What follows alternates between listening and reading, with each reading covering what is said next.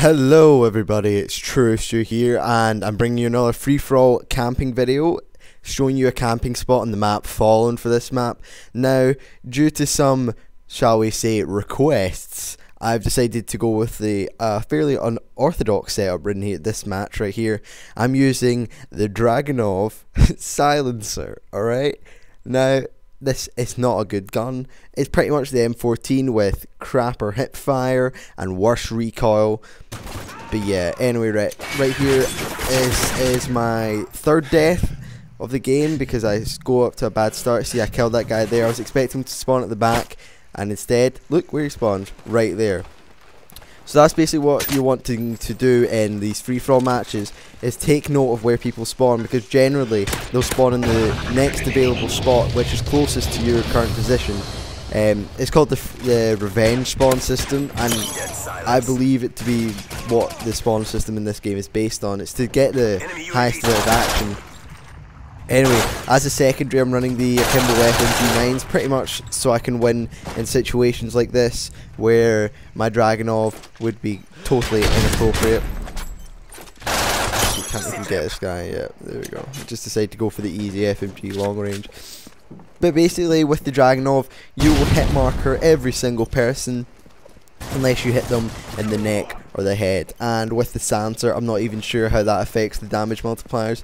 Probably pretty negatively, but I decided to use the silencer, seeing as this was probably my 5th game ever with the Dragunov. I'm not sure.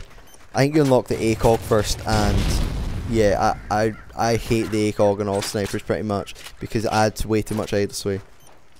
But anyways, you see here, there's 2 spawns in this back kind of junkyard area. There's one to the right and one at the very back corner, which is, see, I'm checking that spawn there, and it's up at the, in line with a lamppost basically it was. And obviously you just want to pick off people camping up here. Oh, where is it? There we go, finally get the specialist bonus.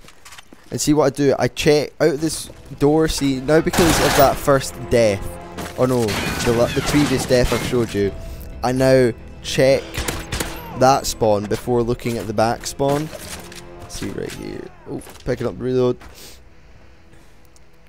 And this is a great room to camp in because there's 2 kind of sections to it, so if you get flashed in one area, or if the frag grenade comes into one area, you can sit in the other area. See right there, a flash got stuck in that other room and I was protected, because flashbangs are a bit gay. And I don't know if you saw where I put my motion sensor, it's right in that little cubby hole. You might want to rewind and see, but if you put the motion sensor, wait, maybe I'll come down to it.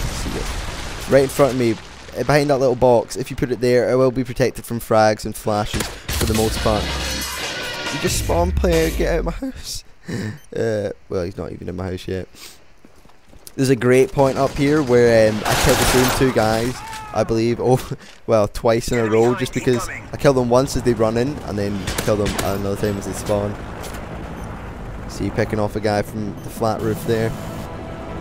Checking that spawn, checking the back spawn, and just basically circulating. Ooh, get long shotted.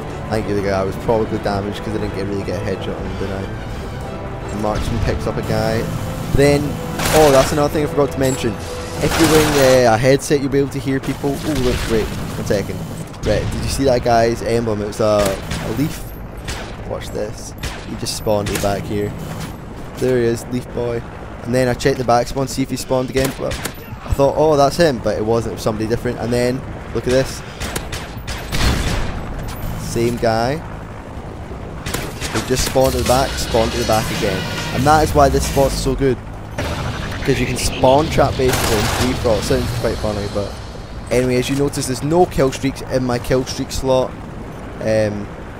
Yeah, basically you'll see that I don't actually get tall MOAB in, but there we go. And another thing I forgot to mention, when people are coming up the left-hand side stairs, and when I'm looking out this door, it'll make a clinking sound. When they're coming up the right, it'll make a kind of wooden plank sound. When they're anywhere else, it'll make a kind of walking on gravel sound, or just a normal walking on stone sound. Anyway, 13-3, hope you enjoyed, have a nice day, bye bye.